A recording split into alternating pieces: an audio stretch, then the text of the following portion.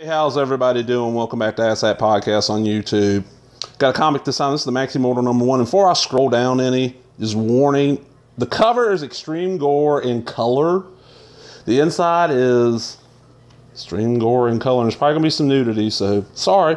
Alright, this is Maximortal #1 by Veitch with Sam Parsons. That's the Maximortal. And this is, if I remember right, this is his father. This is from King Hell. I want to thank Jeff from Lynn's Comics out in Nederland, Texas. It's not Lynn's Comics anymore. He's sold the place, but I got this off him a long, long time ago.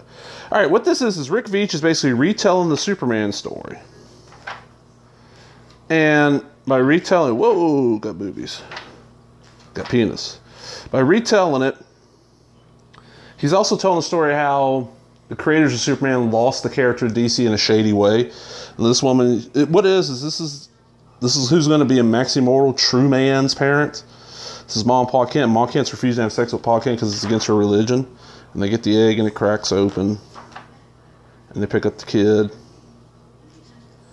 And then he'll say he's strong, but around the egg he's not. He bites off the dad's hand. He uses his laser vision, burns shit down. Look, he's making the dad walk off with him. The mom thinks he's an angel. And then that's about it for the first issue. There's not a lot in here. I got the trade that collects this whole series.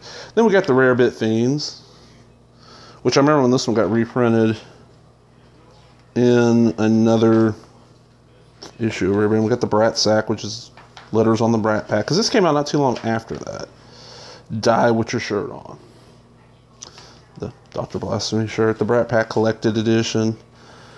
And then a page from what's supposed to be the True Man comic by Jerry Siegel and Joe Spiegel and Joe Schumacher. This is a $4 comic back in the day. Damn. I got it for like $1. And you see my copy's beat up. It's been read multiple times.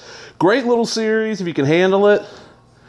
I know Rick Veitch and his stuff's not for everybody. Completely understand that, but one of my favorite creators. Alright, talk to everybody later. Remember, if you enjoyed this, give me a thumbs up, leave a comment, subscribe, all the other bullshit. Bye-bye.